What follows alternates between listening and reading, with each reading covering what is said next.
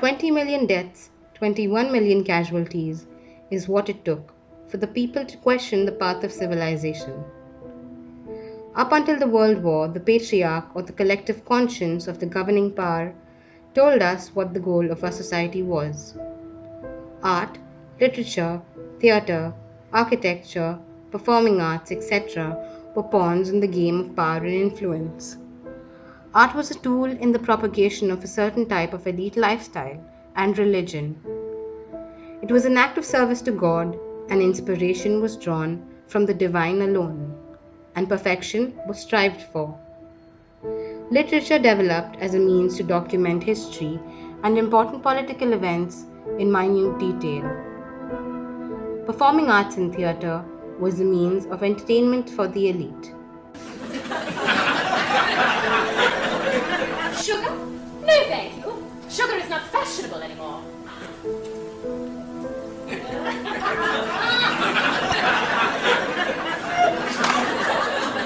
Architecture enabled this lifestyle by providing the required infrastructure. Ornamentation in architecture was a mere utensil to evoke or manipulate emotions as required by the higher power. There was progress in these fields, and no doubt there were styles and forms that developed. But that was just the byproduct. The main goal was to represent or convey information about tradition and culture as realistically as possible. The typical aspiration of the ruler to expand territory caused colonization. Colonialism interfered with the development and documentation of every other civilization. The victims of this were left with weak roots in both cultures. There was disorder, but this also led to the blending of cultures, styles, and lifestyles. This situation gave an opportunity to the various cultures to exchange knowledge. By the 1900s, the world was revolutionized by electricity, combustion engines, the incandescent bulb, the automobile, the airplane, radio, X-rays, etc. The world shifted in two distinct ways. Man realized that there were no limits to what he could do. Secondly, the world became fast-paced, owing to the innovations in the fields of transportation and communication. Philosophy was also changing. Due to the scientific discovery, Albert Einstein put forth the idea that told us that every person on the planet was bound by the same laws of physics. Yet, there is no such thing as universal time, and thus experience runs very differently from man to man. This made man think. A worker was a mere cog in the machinery of mass production. He felt encouraged. All of this transformed politics and economy as well. Seeds of capitalism, socialism, nationalism, anarchy, fascism were already sowed by this time. There were flaws in the system and differences in ideologies. The Great War was inevitable. This war was backed by technology and advanced ammunition. A war so devastating had never been witnessed before. To add to this, 50 million people died from the influenza pandemic. The series of unfortunate events left the world dumbfounded and traumatized.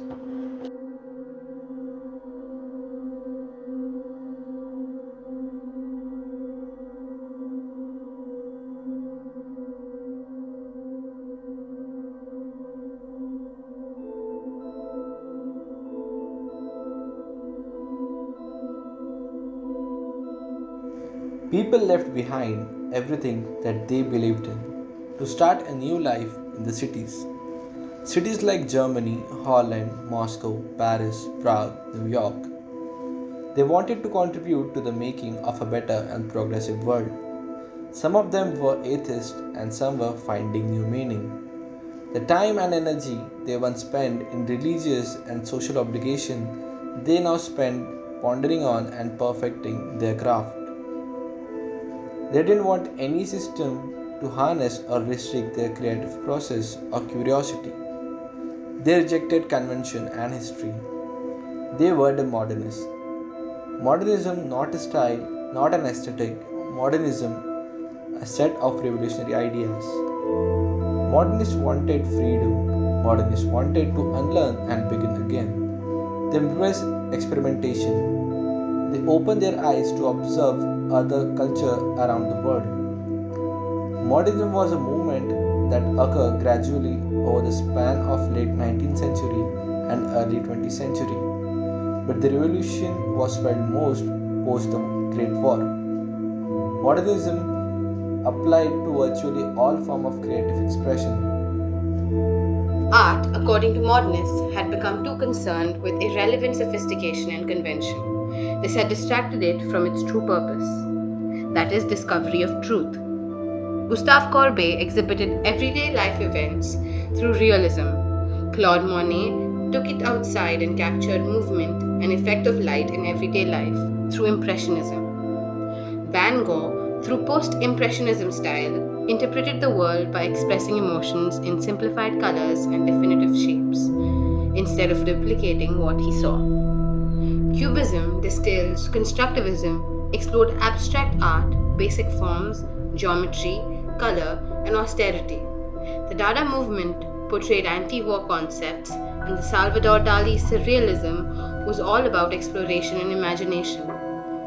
Minimalism extended the idea that art should have its own reality and does not need to imitate anything. Modernism brought about the age of the isms. Most of these movements were independent endeavors to explore styles and techniques. The various styles had very little in common, but they all came under the modernist movement, as all the artists strived to find new ways to interpret and realize the world.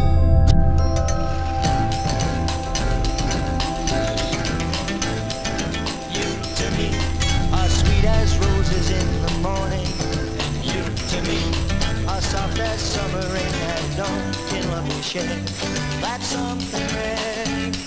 The sidewalks in the street, the concrete and the clay beneath my feet begins to crumble, but love will never die, because we'll see the mountains tumble before we say goodbye. My love and I will be in love eternally.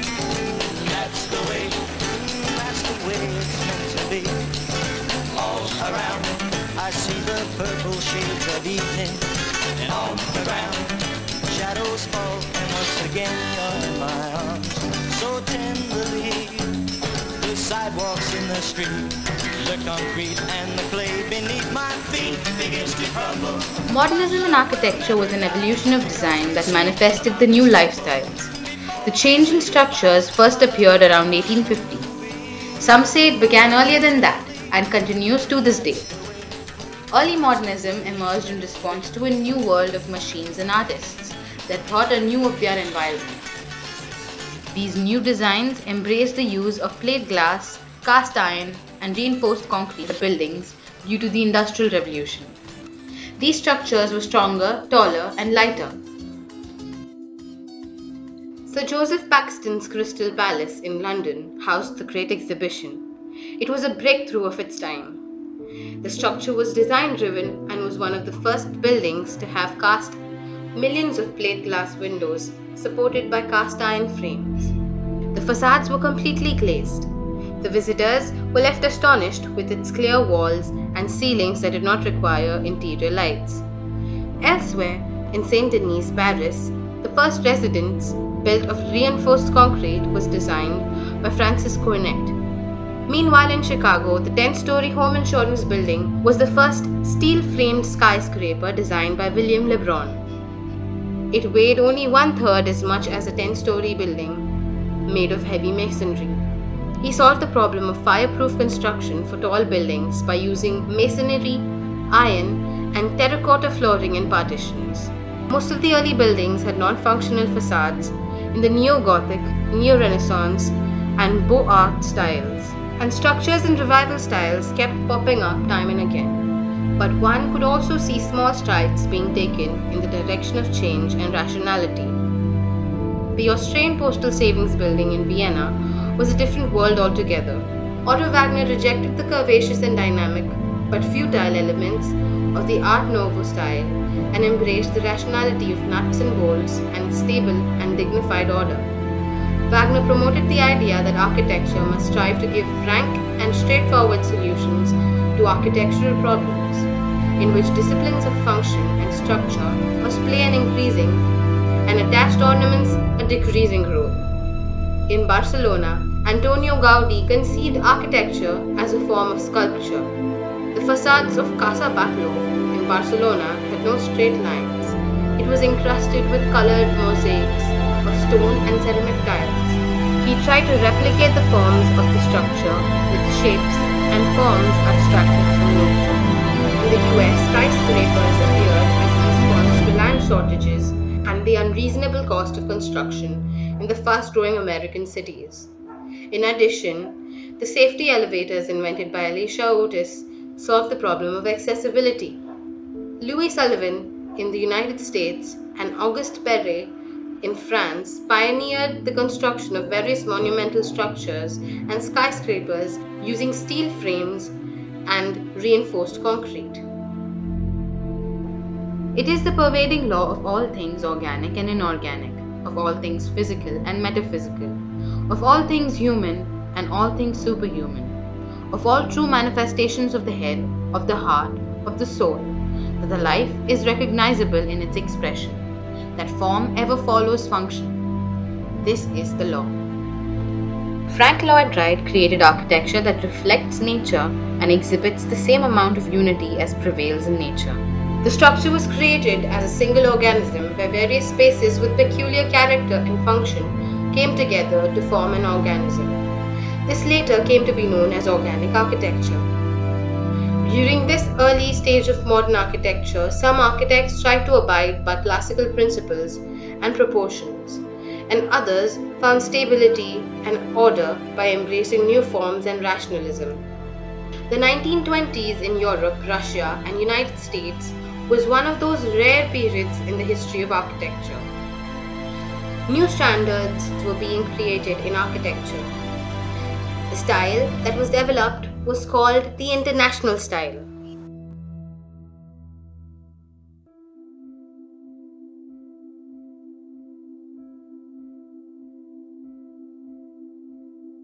Le Corbusier was born in 1887 and was 20 years younger than Frank Lloyd Wright and a generation younger than Hofmann and Ferret, and almost the same age as Walter Gropius and Mies van der Rohe. He had the habit of close study and observation of nature and its beauty of simple geometrical forms. His exposure to the arts and crafts movement allowed him to dissect the classical forms and proportions and explore basic form. He attempted to cut through the anatomy of past architecture to reveal principles of organization and to relate plan and shape to dynamic and sensuous experience of volumes in sequence and in relation to setting. His architectural style evolved into the International style.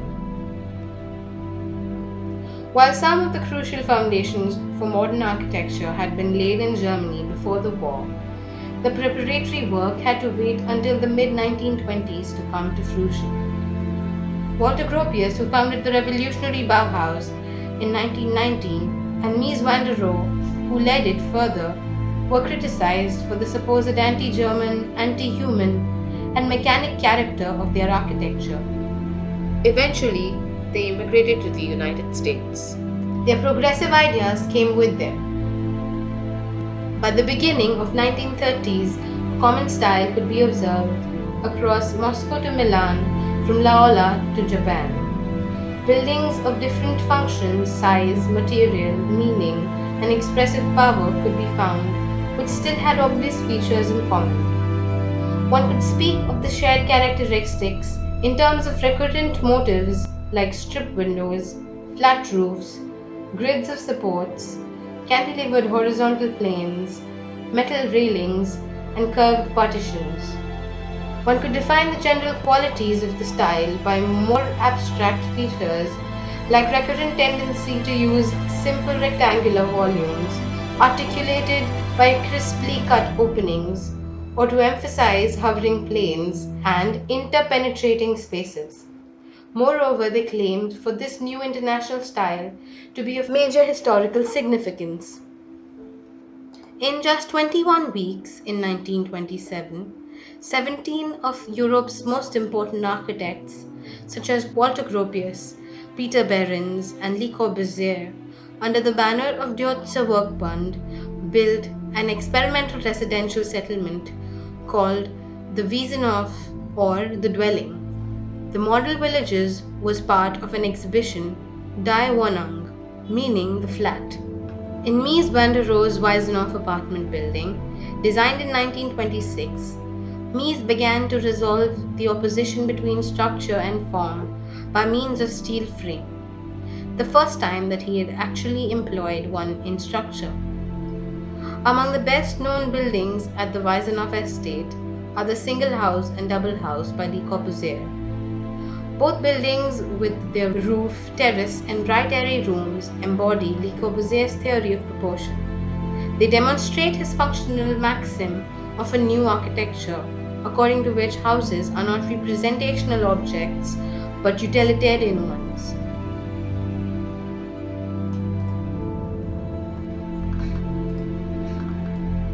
Thereon, modern architecture twisted and turned to accommodate the various new patterns of life. The international style had some adherents as well, who only partly understood the underlying principles and who adopted the forms as a new external dress. In such cases, modern forms became a sort of cosmetic application rather than the expression of deeper meaning or function. This was one of the dangers of speaking of the new architecture as a style at all. It suggested that a set of visual formulae could be picked up and then applied. Perhaps the work of Dutch architect William Dudok, or in France that of Robert Mallet Stevens, supplies as an example. Or as William J.R. Curtis puts it, competent stylism. Each was capable of making modern reductivism a sort of pleasing simplicity, which was nonetheless lacking in the transcending visionary content or the authentic modern movement. And then there were the die-hard functionalists who believed distinctions like these were not relevant. All style was false imposition. In the late 1920s, the engineer-philosopher R. Buckminster Fuller designed an aluminium house around a central mast of mechanical services. He claimed that this Dymaxion house was far more tightly related to functional and technological optimization than the cosmetic, or one might say aesthetic, production of modern movement, which he rejected out of hand. Some remarkable works of modern architecture were also conceived at the time. Villa Savoy is a modernist take on French country house. It is a demonstration of Le Corbusier's belief in the home as a machine for living in, a concept based on his admiration for well-built automobiles and transatlantic steamships. The house expressed his 5 points of architecture, the key feature he felt necessary for modern architecture. These included pilotis that lift the building up above the ground, a flat roof that could serve as a garden and a terrace, open-plan interiors, ribbon windows for light and ventilation, and a free facade independent of load-bearing structure. The effects of the Second World War was beyond measure. All the masters of modern architecture were still alive, and so were many of their guiding ideas. Thus, there was no going back. Modernism transcended all. From Rio de Janeiro to Sydney, from Tokyo to Beirut, the inheritance of pre-war architecture began to pop up. In part, the spread of image was encouraged by the internationalization of trade, with the United States supplying many of the standard emblems of modernization. In part, it was a matter of indigenous elites seeking a break with either earlier 19th century colonial tradition or else with earlier national or regional tendencies which they found too restrictive. In some countries, for example England and Brazil, it was a matter of extending what had already begun pre-war. In other countries, for example India or Australia, modern architecture had to begin from scratch. Modernism spread across the world at different stages of maturity and depth of content. Modern forms first entered a local scene, then as a foreign body was received, rejected, or accommodated pre-existing cultural matter. So what is modern architecture? What has it taught us? Robbie House, Villa Savoy, Barcelona Pavilion, the town centre at Setne Sayo, Kimball Art Museum, the church at Bagsworth. These are among the many buildings in the modern tradition to possess such extraordinary depth. Modernism gave us concepts like less is more, form follows function, and other gems. These modern structures portray a language of architecture in its most authentic form, that is a blend of practicality, aesthetic, and symbolism. To slot them into modern movement is to miss much of their value. It was this timeless character to which Le Corbusier referred to in 1923 when he wrote